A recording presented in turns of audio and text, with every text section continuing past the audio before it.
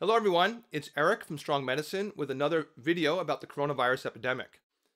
It's been just over 1 month since the World Health Organization confirmed that this outbreak is due to a never-before-seen virus within the coronavirus family. Yet, its official name is still Novel Coronavirus 2019, named after the year it first appeared. Though the media, laypersons, and healthcare professionals have all been referring to it as just plain coronavirus. Unfortunately, this creates some confusion because there are over 20 different coronaviruses. For example, one is responsible for the SARS epidemic of 2003, another is a cause of the common cold, and one even causes diarrhea in dogs. Yesterday, our hospital had to email our staff that the coronavirus that's reported on our routine respiratory viral panel is not the novel coronavirus 2019, but rather one of the much less dangerous viral species. Apparently there had been confusion about it, which is of course understandable. This begs the question, why has this disease not yet been named? And the answer is that it's not simple to determine an appropriate name for a new disease. To understand some of the challenges, let's look at the names of a few newly discovered infectious diseases of the last 50 years. For example, Ebola. The Ebola virus was named after the Ebola River in the Democratic Republic of Congo, which is near the first identified patient. However, by a large margin, the deadliest Ebola outbreak in history was located 2,000 miles away in West Africa. Now granted, most people in the West, they aren't familiar at all with the Ebola River, but for those in Africa, the name can be misleading. The same thing happened with the Zika virus. Although the Zika epidemic in 2015 and 16 was mostly located in South America, the virus itself is named for the Zika forest in Uganda, where it was discovered in 1947.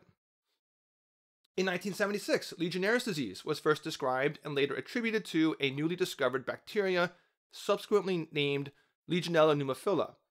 It was called Legionnaire's disease because the outbreak occurred during a convention of the American Legion, whose members were known at the time as Legionnaires. It seems kind of unfair, though, for the victims of the outbreak to have their name permanently associated with the disease that killed them. In 1986, researchers named HIV. The human immunodeficiency virus seems like a good name, it's descriptive, and it has a distinctive acronym. AIDS, the disease that's caused by HIV, stands for Acquired Immunodeficiency Syndrome, also descriptive and lending to a good acronym. But I think whoever named these were trying to make up for the horrible predecessor names for AIDS. GRID, or GRID, stood for gay-related immunodeficiency. And even worse, the 4-H disease, which stood for homosexuals, heroin users, hemophiliacs, and Haitians. It would be hard to come up with a more offensive name than that. But misnaming diseases is not just about a lack of political correctness, it's also a serious public health issue. It's very easy to imagine that these very early names for AIDS not only stigmatized individuals and whole communities, but they may have also led to a delay in everyone else realizing that they were at risk of infection too.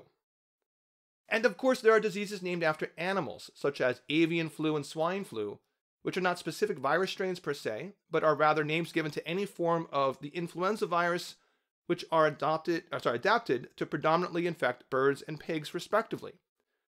While it's sort of descriptive, it also gives the false impression that for a human to become infected, they must necessarily come in contact with the relevant animal, which is not true, as these viruses can be easily transmitted between people. And there can be drastic consequence due to this misunderstanding too. For example, during the 2009 flu pandemic, dubbed swine flu in the press because it was due to a strain of swine influenza, countries around the world responded by mass exterminations of their pigs, despite no evidence that their specific swine populations were transmitting the infection to humans, or even that the animals had the relevant virus in them at all. So now, let's come back to coronavirus. We can't call it Novel Coronavirus 2019 because that name is too much of a mouthful for people to adopt. But we also can't keep just calling it coronavirus because that's not specific enough. And although I've heard it referred to as both the Wuhan flu and Chinese flu, those are terrible names, since they stigmatize the Chinese people, they'll be confusing if containment efforts are unsuccessful and the virus becomes truly pandemic, and of course, the virus, it's not an influenza virus anyway. In 2015, the World Health Organization released very simple guidelines on how to name new diseases. Don't name them after places. Don't name them after a cultural group. Don't name them after animals. And don't name them after a specific individual person, like, for example, Lou Gehrig's disease or Parkinson's disease. One excellent virus name is actually SARS, standing for the Severe Acute Respiratory Syndrome or Severe Acute Respiratory Syndrome virus. As with HIV and AIDS, it's descriptive, it's accurate, and it leads to a distinctive acronym.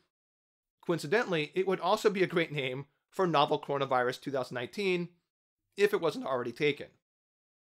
So interestingly, so let me ask, who gets the final say? Who gets to name this virus and this awful disease?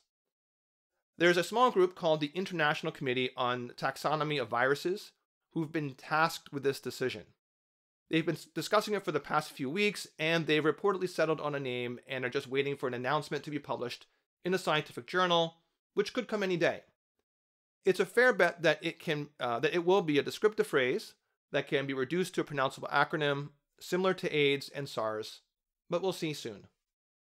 Anyway, thanks for watching, and of course, stay safe.